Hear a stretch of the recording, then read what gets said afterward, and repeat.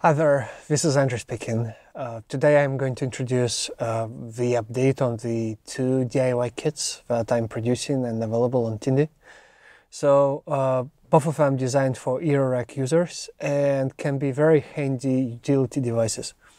So the first one is a simple board that comes pre-assembled, and this is a power board. So what it does, it converts the Eurorack power into the USB power. So with that you can power any USB attached device if you want to charge your smartphone from your Eurorack, so that would be the way to do it.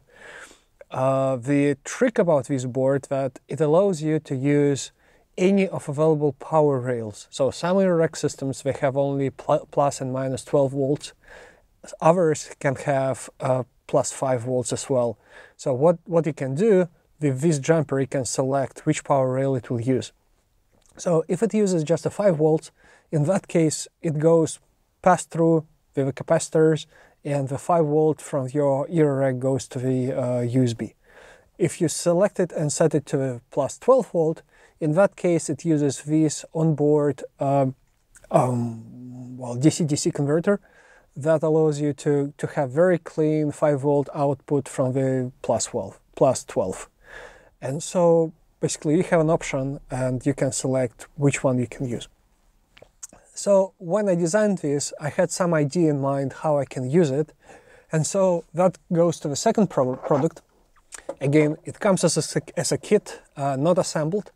And I'm using the same board in this product. So what it is, I call it Compute. So it's a slim Eurorack module that can mount the compute stick. In that case, I'm using Intel compute stick. You can use Amazon stick.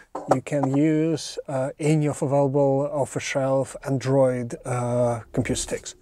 What it allows you to do, it allows you to mount this compute stick, so it has HDMI output, to this HDMI faceplate adapter, so with that you can have just a clean HDMI port output. Some of these compute sticks will not start without monitor connected, so for some you may decide to use dummy HDMI plug, which are also widely available.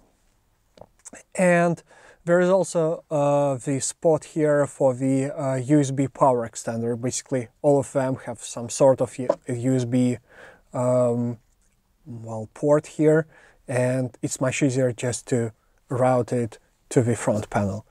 And so here is the same power board. In that case, without jumpers, I'm using just a switch attached to this, just you see directly solder it to the jumper positions. And so you can select with a switch which power rail it will use. Again, 12 volts or 5 volts, depends on your Eurorack capability. So the same power output here. Very easy. It can be very handy for many reasons. You decide to use mini computer inside your Eurorack, and as I said, that is just a small utility device that for sure can be handy for many people.